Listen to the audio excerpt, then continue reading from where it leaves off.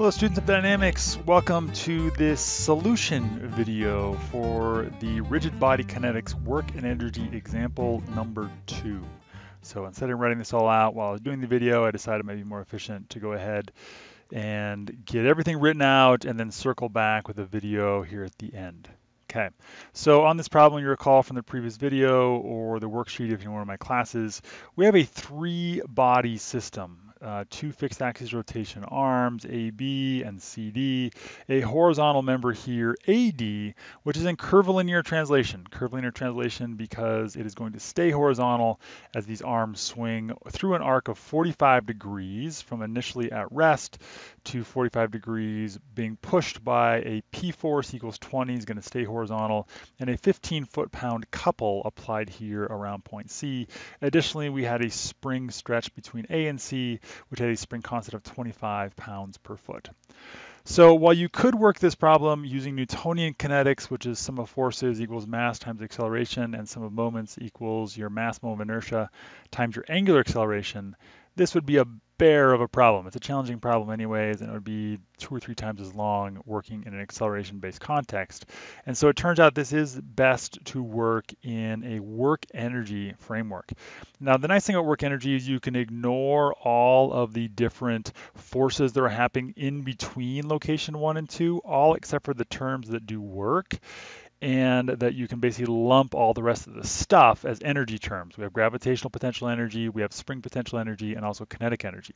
So that's what I did here initially, is to write out my full work energy equation. Now I've lumped a few different things together. For kinetic energy of rigid body systems, we actually have translational as well as rotational. We'll get to that term a little bit later. But fundamentally, my gravitational potential plus my spring energy plus my kinetic plus this external work term. Now keep in mind this external work only includes terms that are not your spring energy and not your gravitational potential energy. Those are already included over here, but all other terms on free body diagrams that do external work is equal to our final gravitational potential plus our final spring energy plus our final kinetic. All right. Now I'll talk a little bit more about why some of these terms go to 0. Well, let's do them now. We are initially at rest initially, so therefore my initial kinetic energy, both translational and rotational, goes to 0. Also, if the spring is unstretched initial, we have no delta. Okay, so delta 1 is going to be the difference between the unstretched length of the spring and the current length of the spring, which if it's the same length, that is going to be 0. So moving into the initial and final, think of these as MGH, or think of them as the gravitational potential energy. I went ahead and drew a full free body diagram of my system. Okay, I didn't break this into individual bodies. The challenge with breaking into 3 individual bodies is the pin forces here at all the corners. They're going to be displaced, they're going to move, they would actually cause work. Now you'd have equal and opposite work due to those on each individual body. It's really just easiest in a work energy context to leave this all together. But we do have some external pin forces here because this is attached to the ceiling and also C was attached to the ceiling, so I've added those pin forces. Additionally, the weight forces of all 3 bodies going through their centroids. Let me just move this right here. The centroid is actually just to line up my centroid with my weight force. So working through our gravitational potential energy, the location of the datum is really important. Now, the 2 places that I think could make sense to pick for the datum would either be the elevation of B and C. In that case, all of your H's would be negative. Or I chose to pick my elevation of the bottom points, which is A and D. Okay, so my initial elevation of A and D is going to be my datum. I'm going to measure H positive going upward from there. So for my first MGH term, now noting that all of these pounds are pounds force, therefore they include the mass and also gravitational acceleration. And then we're going to add in my H1. H1 of a 2-foot log member, which is vertical, is going to be 1 foot up to its centroid. So 10 pound-feet for either AB or CD.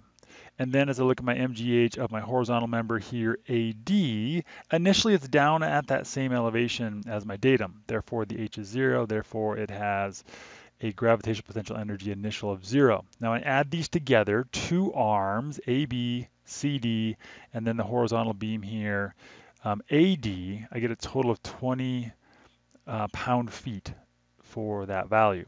Now I went ahead and jumped into my final MGHs, just because I was dealing with these terms. So once again, 10-pound force.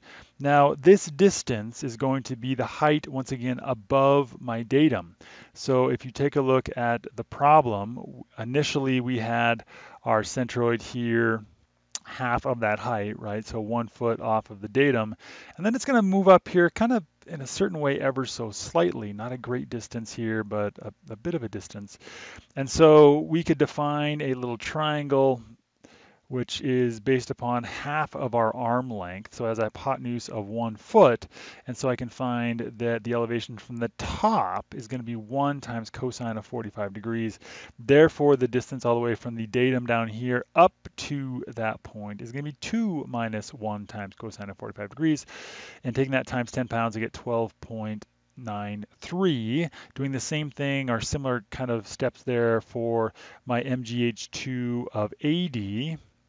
So this is for AD, MGH2. It, once again, has a pound force of 25 pounds. And I need to find, in this case, the distance from, once again, my datum's down here, up to the elevation, basically of point D, right? Because the centroid of that horizontal arm is going to be the same elevation as D. And so this height right here is going to be a difference coming down off the top is going to be 2 cosine of 45, and so 2 minus that gives me this distance in between those two lines. Okay, so that's the increase in height of that horizontal arm AD. That times 25 pounds gives me 14.645. So summing up 2 of these 2.93s plus 1 of these 14.645 gives me 40.5025. That takes care of my potential energies. Moving on to my work term, let's go ahead and leave our free body diagram here viewable. So the terms highlighted in yellow are all going to be included as energy terms, leaving only 2 external forces which actually move, being the moment here around C and also the horizontal force down here pushing on D. And so I can figure out how far the horizontal force displaces. Really, I can go back to this triangle right here. Looking at this triangle, hypotenuse of 2, angle of 45 degrees, so 2 sine of 45 gives me the horizontal displacement across here, times 20. And then the moment is actually pretty straightforward. We just multiply the 15 foot-pounds, then by the angle in radians. 45 converted into radians is 45 times pi over 180 degrees, getting rid of the degree unit. All right, moving on through our problem, we have the spring potential energy. Now, springs are based upon a stretch from neutral. We know that initially this spring is neutral, it's said in the problem, and so we find the hypotenuse length of 3.6. Now, final, we need to find the distance all the way here from A to C on the same diagonal, but we've shifted things. We have a different vertical height of that triangle. We also have a different horizontal, and so I've broken those into 3 different components. Here's my vertical component, 2 cosine of 45, putting that inside our Pythagorean theorem, the square root of the sum of the squares. The horizontal piece is going to be 3 plus 2 sine of 45. Right, we're going to square that term, giving me a total length between A and C of 4.635. Down to my last term in my work energy equation, I have my kinetic energy. Now, keeping in mind that kinetic energy has 2 different terms now, a translational piece as well as a rotational. We can either compute these about the centroid or about the ICZV, which in this case, my 2 fixed axis rotation arms. The ICZV is at the point of fixed axis rotation. And either one of those will actually give me the same numeric value, either about the centroid or about the ICZV. So I picked my ICZV point for my 2 fixed axis arms. And if I do that, I end up getting a velocity of my IC equal to 0. But then I need to find my mass moment of inertia about the ICZV. And so that's the term here all in blue. And so we have 1/2 times, I use the 1/3. Now keep in mind, this is a pound force divided by gravity gives me a mass equivalent to slugs. The length was 2, I square that.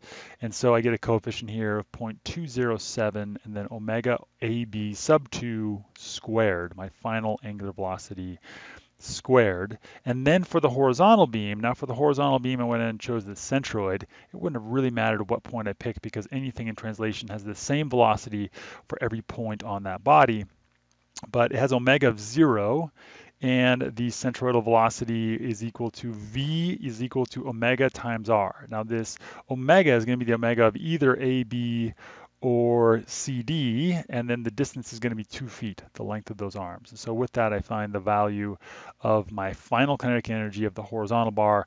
I can add them together. So keeping in mind here, I had 2 bodies in fixed axis of rotation, one of those AB, one of those CD, and then the final one here, AD. So adding those together, I find the value just close to 2 times my final angular velocity squared. So bringing all these numbers back into my original equation, my gravitational potential energy initial, my work terms, my gravitational potential energy final, my spring energy, and then finally my final kinetic energy, I can then compute all the way through, not forgetting to take a square root of this omega AB squared, and end up with 1.79 radians per second, a final angular velocity of the system at theta is equal to 45 degrees. So I hope that makes sense of this overall solution. Hopefully you tried this on your own first. Just watching these videos, of course, doesn't always help you really understand all the details, kind of washes over you like you're in the shower. If you want to drink some water, you actually have to put it in your mouth, swish it around, swallow it, bring it into your body, work with it a little bit. But I hope you're having an awesome day today.